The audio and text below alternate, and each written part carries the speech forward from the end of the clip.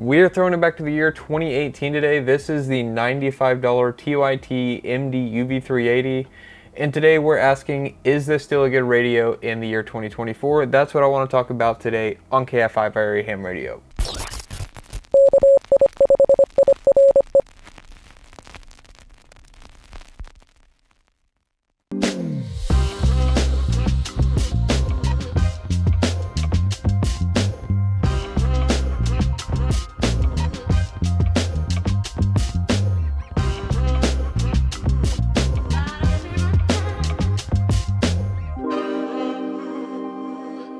How's it going, everybody? My name is Chase, call sign KI5IRE. So I received this $95 TYT MD-UV380 2-meter 70cm DMR HT for Christmas this past year. This HT was released back in 2018, and at the time of its release it was going for around $129 on Amazon and some other online retailers. And this is actually a DMR HT that I've been wanting to get my hands on since even before I picked up my first DMR HT. That was my Anytone 878 back in 2020, around the time that I got my tech license. And after finally owning one of these radios, I gotta say I'm actually really surprised at the quality of this radio for only $95. Again, this radio was released back in 2018, and while it may look sort of similar to something like a Motorola XPR series radio, it is certainly not one in terms of ruggedness. I mean, you can just hear how plasticky this thing feels, and it's only IP57 rated, so it's only dust and water resistant. And if you're looking for your first DMR HT with a beautiful menu system and just really easy to understand, this one may not be it. The menu system does kind of lack a little bit in being kind of easy to understand and being pretty. Now, I'll say the menu system on this radio is not horrible, but compared to other radios on the market these days, these are a little bit outdated, and sometimes the terminology is a bit difficult to understand due to some inaccurate translations from Chinese to English. But at the end of the day, it still gets the job done. Now, the outdated menu system on this radio is not that big of a drawback when you actually hear the audio that comes out of this radio. The audio on this radio is actually surprisingly good, again, for only being a $95 radio. So the audio on this radio does not really sound that bad at all compared to other radios around the similar price on the market right now. And honestly, there are times when I'm using this radio, I can't even really tell the difference between the quality of the audio from something like my Anytone 878 or some other people on the air who are using something like a Motorola. The audio of this radio, again, just sounds really good. It's pretty crisp, pretty clear. Here's a quick comparison between this radio and my Anytone 878. All right, so real quick, I just want to show you guys a quick comparison between the audio from the TYT MD-UV380 and the Anytone 878. So how I'm going to do this comparison test is basically I'm going to transmit into the TYT, and then we're going to hear the audio come back out of it. And then we're going to transmit from the TYT and hear the audio come out of the Anytone. And then we'll do the same thing with the Anytone as well. KI5IRE testing the audio on my TYT MD-UV380.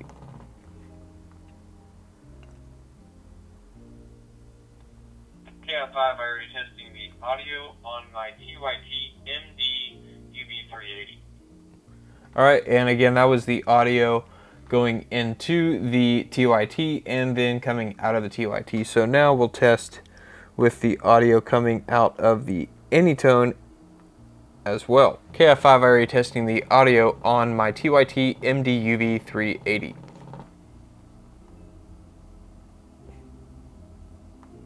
KI5IRE testing the audio on my TYT MD-UV380. So it's a little bit louder on the Anytone just because I had the volume turned up a little bit higher, but as you can see, the audio is roughly about the same in terms of the quality between the two speakers. And now we will test out the mic and speaker on the Anytone. KI5IRE testing the audio on my Anytone 878.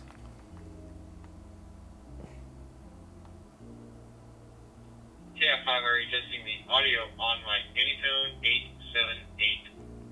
Alright, so again, that's the audio coming in from the microphone on the Anytone 878 and then coming out of the speaker on the Anytone 878. And now we'll do the same again with the audio coming into the Anytone and then out the speaker on the TYT. KI5IRE testing the audio on my Anytone 878.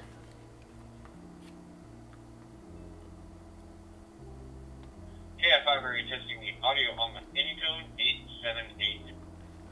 All right, again, that's the audio from the microphone on the 878 coming out of the speaker on the TYT. And as you can see, really the audio from both of these radios is roughly the same quality. Both of them sound pretty good. The TYT, I think, has a little bit more of a low end sound to it, and then the Anytone has a little bit more of the high tones to it. So, you know, like I said, roughly the same. They sound a little bit different, but they both sound still pretty good. Now, in terms of spectral purity and spurious emissions, honestly, I have no clue how this radio performs. I don't currently own a spectrum analyzer, so I'm not able to test that on this radio. And also, one more thing I wanted to note as well, because I don't have a way to test this, I don't know how the front end filtering of this radio really performs when you have it in a high RF environment or something like that. I know that's a big topic that people talk about with desensitization in the front end and just different filtering on the front end, so I don't have a way to test that. So I don't really know how well this radio performs in terms of that. And now this radio does lack some features that other radios like my Anytone 878 does not lack. So if there is a certain set of features that you are looking for in your first DMR HT,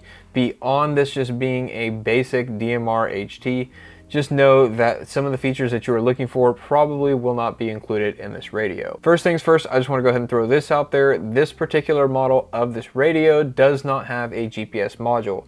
So with that being said, that means there is no APRS on this radio. I haven't really looked for this feature, but I don't know if there's a way to actually transmit APRS maybe with a manually input GPS coordinate.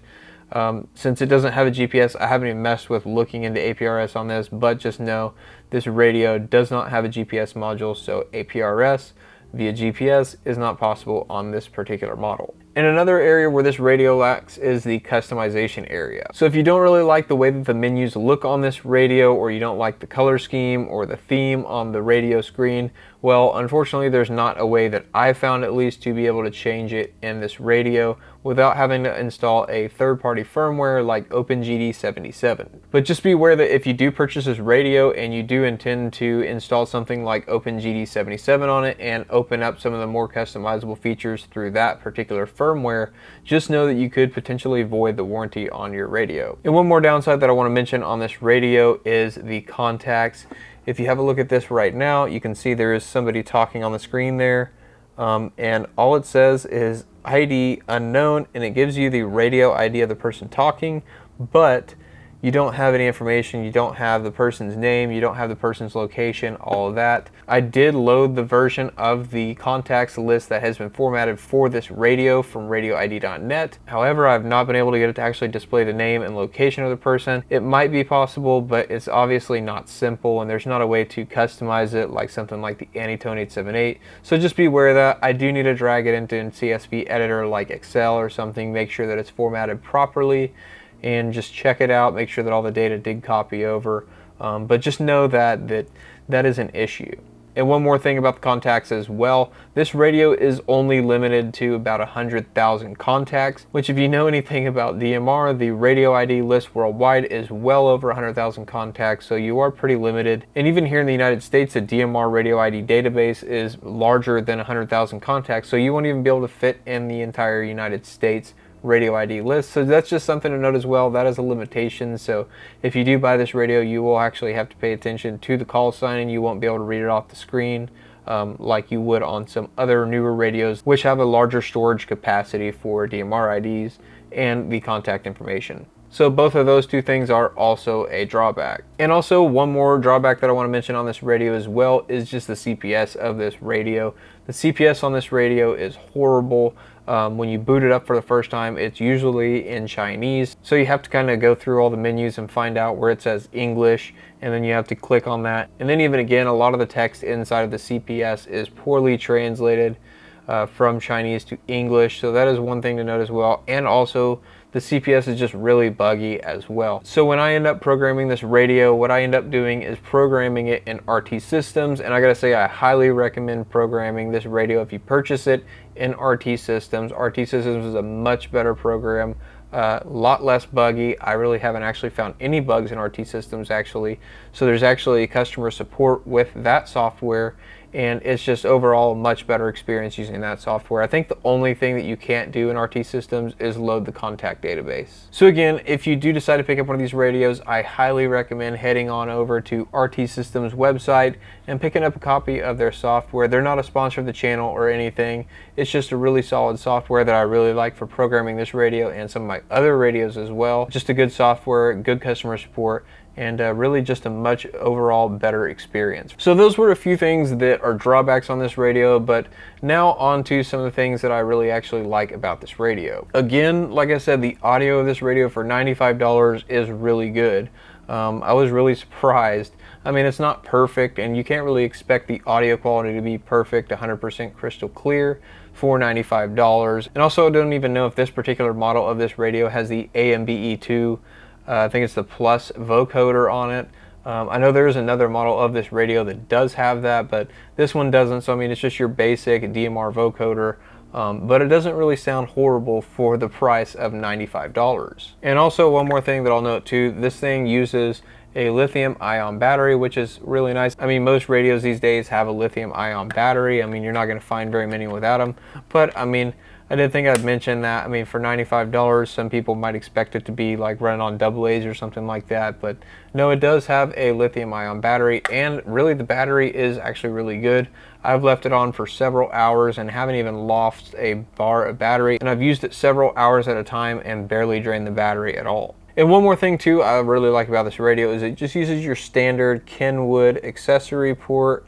You can see that there. It's just the standard Kenwood, so you can use a lot of the Baofeng mics. The PowerWorks mic I think is the one that I like the most for these radios, because I use the same one on my Anytone 878. So that's a solid microphone for this radio, and just being able to connect a headset to this radio is pretty awesome. And also, this radio being on the cheaper side, I really do like how cheap it is, because this can just be my beater radio. And for the last couple weeks since I actually finally got this thing up and going, since I had it, I've just kind of been taking it out a little bit more often than the Anytone 878, just seeing how I liked it. And like I said, it's not a horrible radio.